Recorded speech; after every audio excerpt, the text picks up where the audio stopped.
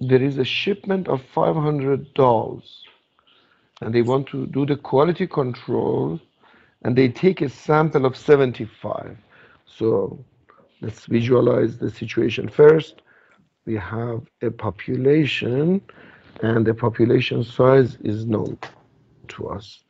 We know 500 is the size of the population, and then the sample size is, you're taking a sample of 75, 75. and in this sample of 75, 5 are defective. Oh, this is actually a good question, which is a little bit different than the other one.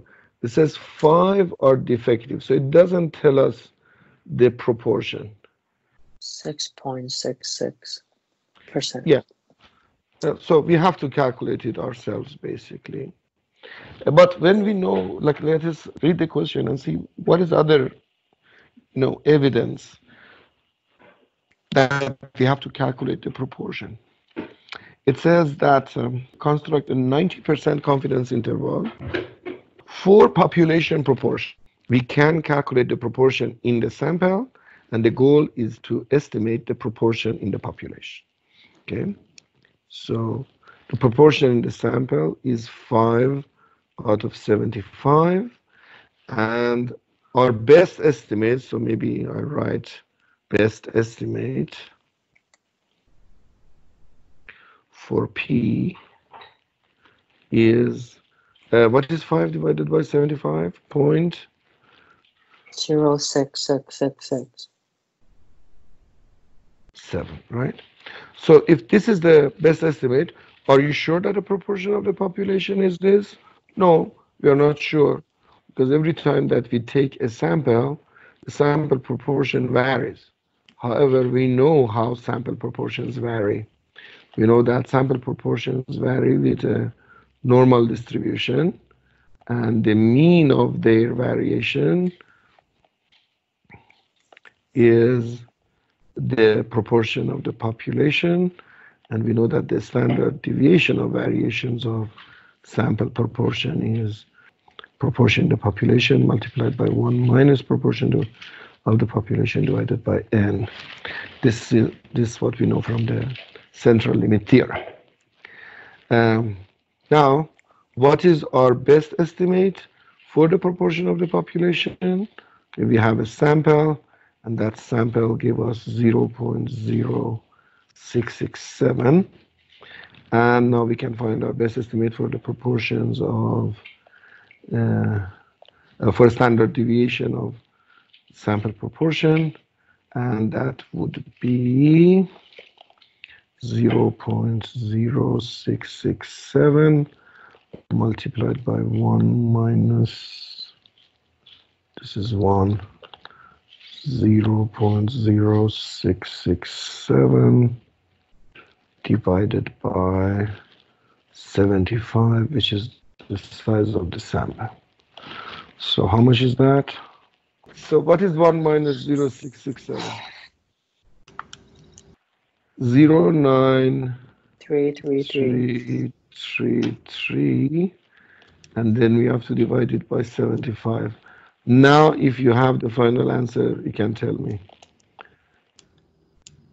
It's 0.0288.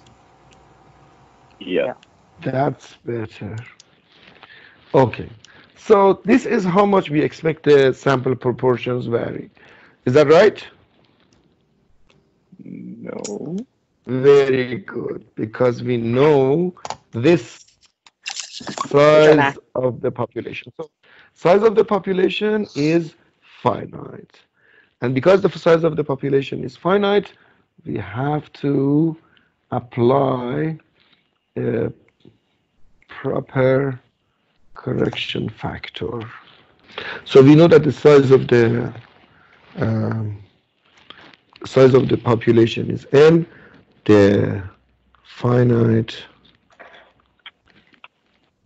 population correction factor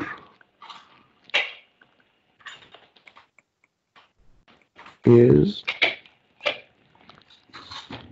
500 minus 75 divided by 500 minus 1.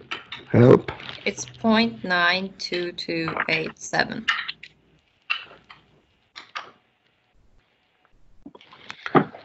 0.922.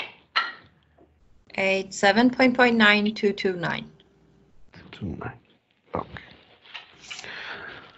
So this is the correction factor. So the standard deviation of the variation of sample proportion that we will use will get a correction, will be a little less than what we usually use. So we multiply it by 0.9229 and it will be 0.0266. We want to be 90% confident, and this is a normal distribution. So we are interested in all of the p-bars that could happen with a chance of 90%. So we want this area to be 90%. And in normal distribution, in the table, it only gives us half of the area. So this area, this half, will be 0.45. Now, please go to normal distribution table and tell me how many standard deviations I have to go above and below the mean 1.65. to be 90% confident. 1 point? 65. No. We don't have 0.45 in the table. Okay, we don't have 0.45 in the table. Can you please tell me what are the things that we have in the table? 0.4495 and 0.4505. Yeah, this is what we have in the table.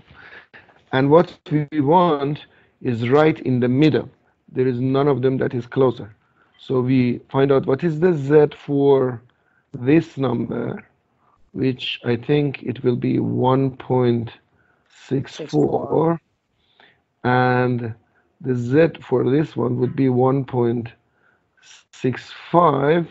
So if we want to find the area that is 0.45, it is 1.645. The average of these two would be the average of these two. So we go 1.645 standard deviations above the mean. Like, of course, we decided, like as a protocol between us, that if it was closer to one of the two numbers, we will use that one. But this is exactly in the middle.